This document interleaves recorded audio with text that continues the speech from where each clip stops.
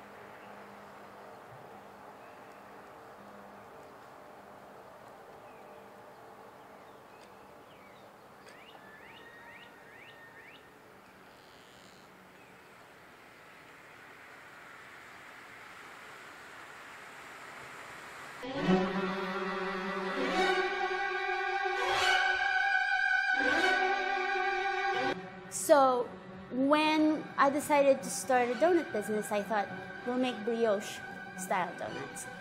Brioche is pretty much in the same family as croissants, which was my first baking project.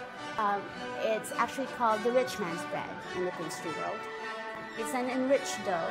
It has a lot more eggs and butter than any other dough out there. It's also probably one of the more complicated doughs to make, just because you can't just add everything, mix it all together, and step away.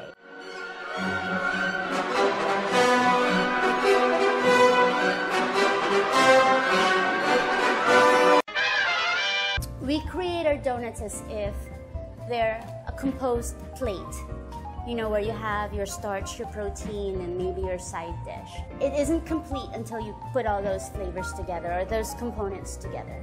So it's very important that your main ingredient, the dough, is really, really good. Anything that you put on it is just literally a glaze on the donut. I can speak through donuts. Like, I express myself through donuts. I think donuts are very humble, and also they're the underdog of the pastry world. I found it to be challenging, changing people's minds about donuts, because when I tell people I wanted to make donuts, they're like, really? You're a CIA educated pastry chef, you want to make donuts for a living? And I say, yeah, because I'm gonna change the world through donuts.